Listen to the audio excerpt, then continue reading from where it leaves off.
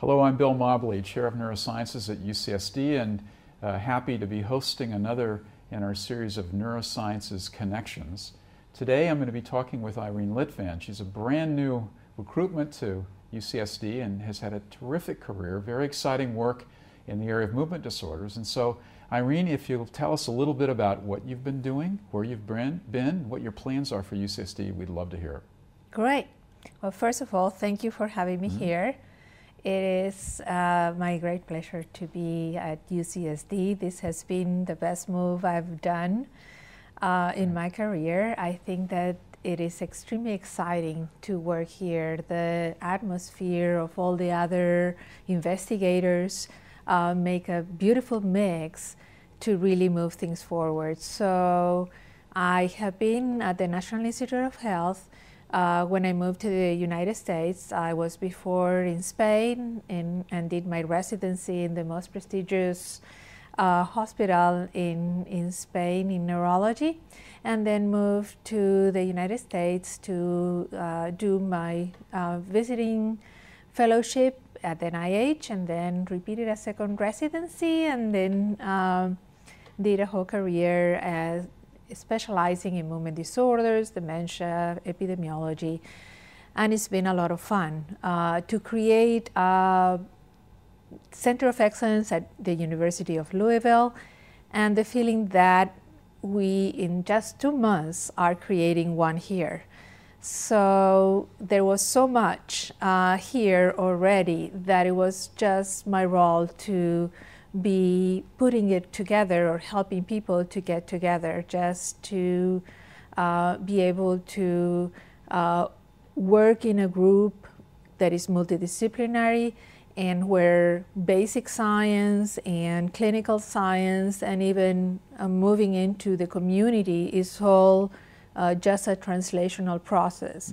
So it is exciting to hear the patients from one side, and as you know, we had a beautiful symposia on November the 5th where a lot of patients came, and we got the excitement from them in seeing the whole group of UCSD showing all the Parkinson's different presentations as well as therapies and the hope for the future. So having said that, I think that the major role that I have here is to help in translation, to really stimulate translation of research and to be able to get new ideas from things that are already in place. And one of the major things that I am very interested and have worked a lot is in trying to identify diseases and classify them. And so I've been very active in the development of diagnostic criteria for progressive supranuclear palsy, corticobasal degeneration, multiple system atrophy, and now we have just done one on Parkinson's disease and mild cognitive impairment. We did one on dementia with Lewy bodies, and I'm going to be involved in another task force for the development of criteria for Parkinson's disease. And it is very exciting to try to see how with clinical tools we can try to diagnose earlier.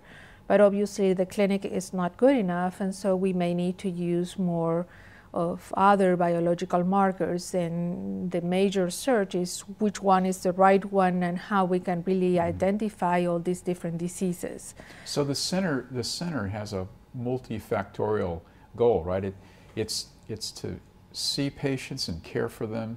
It's to educate the next generation of neurologists, and it's also to link up with the scientists so you can understand better these diseases and how to diagnose them early and how to treat them. Is the patient mission, talk a little bit more about the goal of seeing patients here at UCSD in larger numbers and with better quality of care. Well, I think we have improved already significantly the quality of care by providing a multidisciplinary approach. So we have a group that we meet once a week or twice a month, depending on the amount of patients that we will have.